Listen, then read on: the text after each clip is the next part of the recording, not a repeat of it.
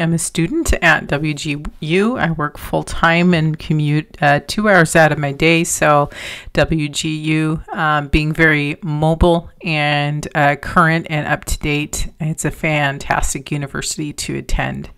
Papers are rigorous and so are the tests. But yet I have a community through social media that keeps me on task, and they have one mentor for you throughout your whole entire degree progress, and you get that interaction and community touch points. If you do electronic well, you're going to succeed.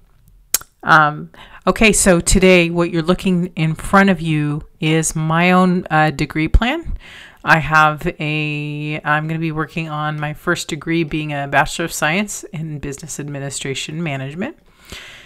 And then my class I'm focusing on, is the U.S. History. And that class, I know I have four papers to finish. And my primary focus here today is how can I write the paper without bouncing back and forth on, okay, here's the curriculum. I have to have the curriculum open, the objective tests, and anything else the professor throws at you. If you're a student and you know instructors, professors can really over-inform you and over-instruct you and give you 50 different locations to get it done.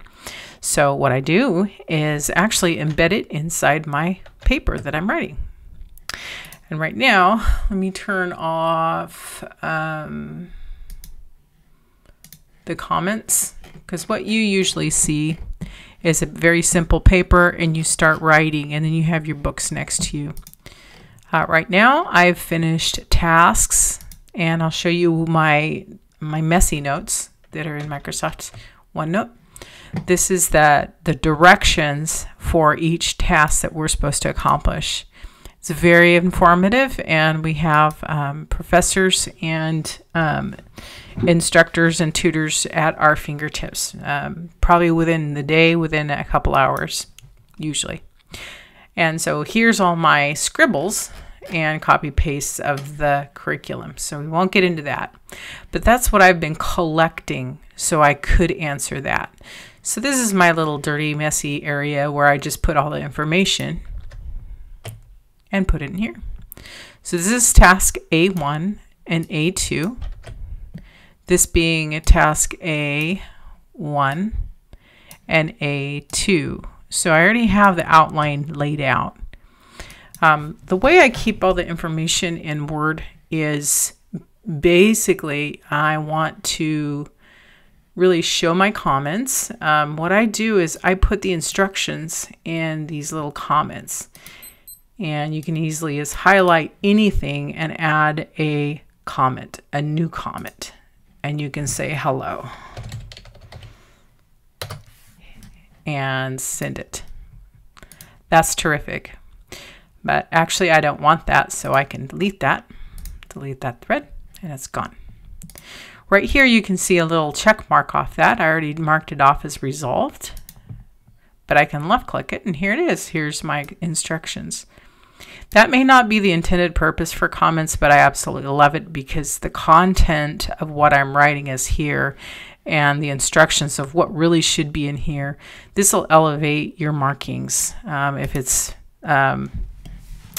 exemplary or it's competent. At WGU, you have to graduate with a B or better. C is not passing.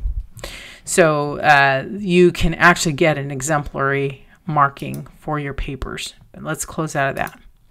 So that's the one way where I keep the context, and the other way is view navigation pane, where you can see where you're at when you're typing. Let's say I am on task B. So let's go ahead and go to the outline. See how that says A1 and this is A1, that's A2 and this is A2. I'm going to go to B and it jumps to it.